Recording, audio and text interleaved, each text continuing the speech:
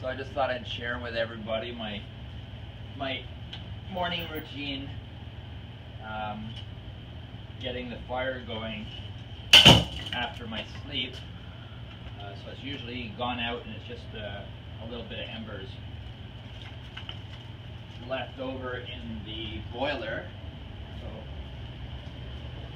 what I do is I cut myself a little bit of kindling, chop myself some kindling, and I open up and scoop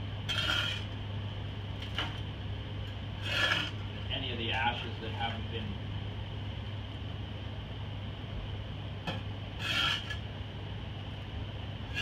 collected, that are completely burnt out.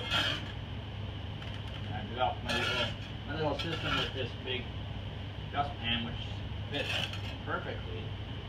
I have a little collector. Move that out of the way. Close the ash door.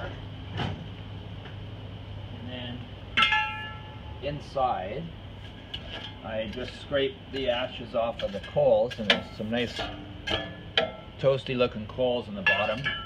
Spread them out, and then what I do is I put a piece of wood on each side of the ashes like that, so then I can put my kindling in between, propped up, and then once that gets going, I can put my wood propped over top of that like a little table.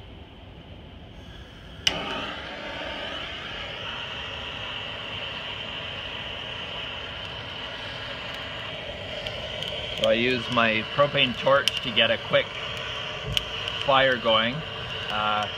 Yes, it's very romantic to use a match or some other fire creating device in the most natural possible way, but after a while you just want to get speed to get your house nice and toasty. So propane torch is the quickest and most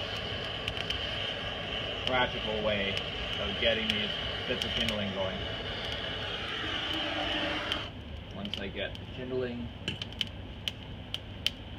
crackling away, balance my wood on top. Probably knocked that a little bit too much, so I'll give it another go.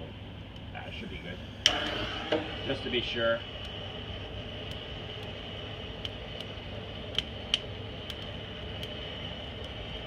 There we go. Nice flames. Put my other piece of wood propped up nicely on top.